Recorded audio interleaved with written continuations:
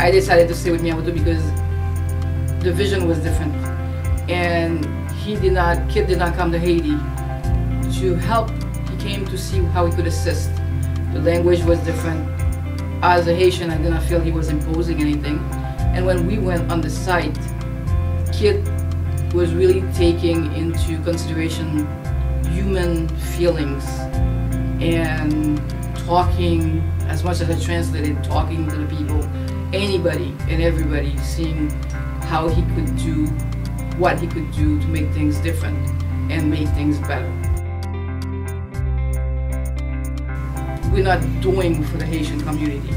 We are teaching them to do differently, and at all levels, at the government highest level, all the way down to homeowners, to teach them and to give the knowledge of what they did wrong, what we did wrong because we didn't know better, and how we could do differently to save lives and to do a better Haiti.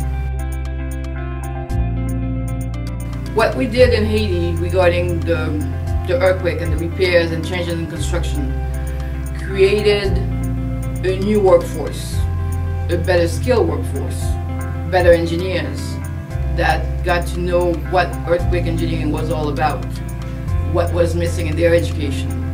And themselves, after we trained about 600 of those Haitian young and older engineers, those engineers became trainers, and they have been going around in all the municipalities all over Haiti, continuing the training.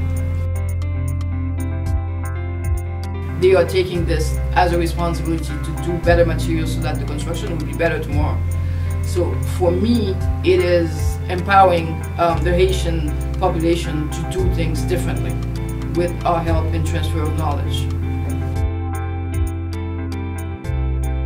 It's been mostly working with low-income companies, very poor people going into the slums, places I would never have dreamed of going as a Haitian. There are places I've discovered that, trust me, I would never have gone if it wasn't for Miyamoto and the will to do things differently.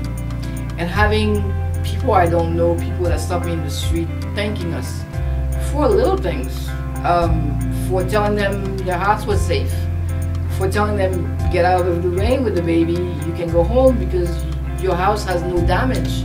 The rapid assessment was a big thing for me because we were able to get families back home.